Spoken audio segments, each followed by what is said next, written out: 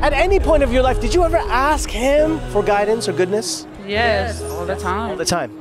So, you see, let me ask you a clarifying question. Do you believe, and this is from your heart, not what you've been taught, but what you believe in your heart, sisters, okay? Do you believe that Jesus is God, or do you believe he was someone sent by God? Street DAWAH. I believe he was sent by God. Well, sisters, did you know that that's exactly what the Muslims believe? Yes. So that means that you're upon the alignment of the Muslims. Yes. How do you feel knowing that? It feels great knowing that, actually. Yeah. Sometimes we disassociate ourselves from religions because we're like, I don't fit in. I don't like, you know? Yeah. And respectfully speaking, if you were to tell a person who is a practicing Christian or someone Catholic or something that I believe he was not God, but he was sent by God, that takes you out the fold of their religion. But you are believing something that's natural in your heart. Yes. Makes sense. This is natural in your heart. Now, do you know who the Prophet Muhammad was? No. And that's the problem. You see, the majority of the people don't know who the Prophet Muhammad is, but that's by design. He's made to put all these ideas in your head that, oh, he was this, he was this. No, he was a messenger of God just like Jesus was. He was the brother of Jesus. Jesus says in the Bible, in the Injil, the original Testament, he says that there's many things I want to tell to you, but for you cannot bear them now. For when he, the Spirit of truth, comes, that's when you'll be able to receive, right? Yes. The name of Muhammad means the truthful one. Prophet Jesus, peace and blessings be upon him, is talking about the Prophet Muhammad. You know Noah, Jonah, Jacob, Abraham, you know all these people. Yeah. What was their religion? I think they were Jewish. They were Jews? You think so? Jews, something like, I don't know. Well, look, so you don't know, right? Yeah. But they believed in the oneness of God, agree? Yes. Of course. You believe that they only preached the oneness of God, true? Yes. And they told people about heaven and hell, correct? Yeah, of course. Okay, and they told people to submit their wills to God, correct? Correct. Yes. And that's what they had to do, correct? Correct. Now, that does not fit in the title of Christianity. It doesn't fit inside with Judaism. There's only one word that summarizes the entire thing, and that word is Islam. Islam. Islam means to submit and surrender your will to God. Isn't that the right thing to do? Of course it is. Absolutely is. It is. Okay. Ain't it good, ain't it? It absolutely is. Now, do you know what the Holy Quran is? No. You know about the Holy- Can I get 2 Qurans? Boys, 2 Qurans, 2 Qurans. 2 twos on the double! They don't got all day! God! I'm gonna fire them. Should I fire them? Can I? No. I was about to give them a raise. I was about to give them a raise. Oh, Lord. I'm rethinking everything right now. Sisters, No. sisters, this is the Holy Quran. Okay? This is the final testament. So you've heard of the Old Testament, correct? Yes. Yes, you heard of the Old Testament. Have you heard of the New Testament? No. The New Testament that was given to Jesus, peace and blessing be upon him, the New Testament, right? That's what they call the Bible, right? This, my sisters, is called the Final Testament. This was given to the Prophet Muhammad, peace and blessings be upon him, without any corruptions. This is divine revelation. This is the speech that the angel Gabriel, you know Gabriel? Gabriel the angel?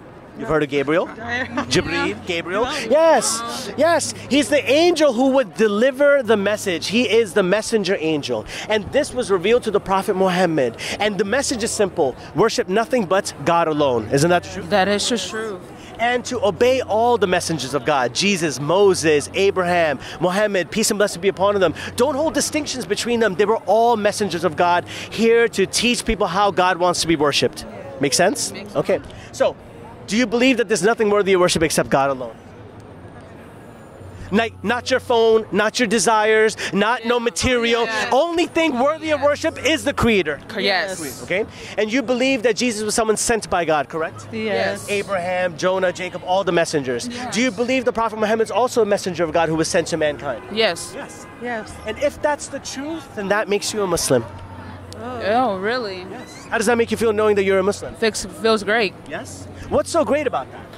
Thing is that, you know, we're learning from something from your culture. Yes. And it makes us feel good because then now we're learning that what y'all really is believing in, you know, believing in God, you know. Yes. It's not just Christians, No. and just other religion.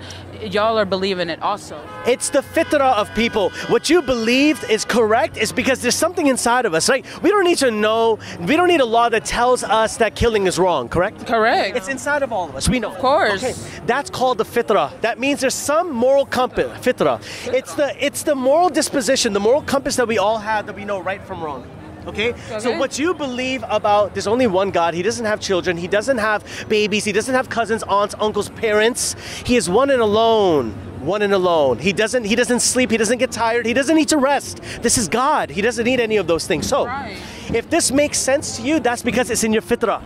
Oh. You get it? It's something that's naturally inside of you. And that's what Islam does. It clarifies that for you. So my sisters, I want to give you an English copy of the Quran.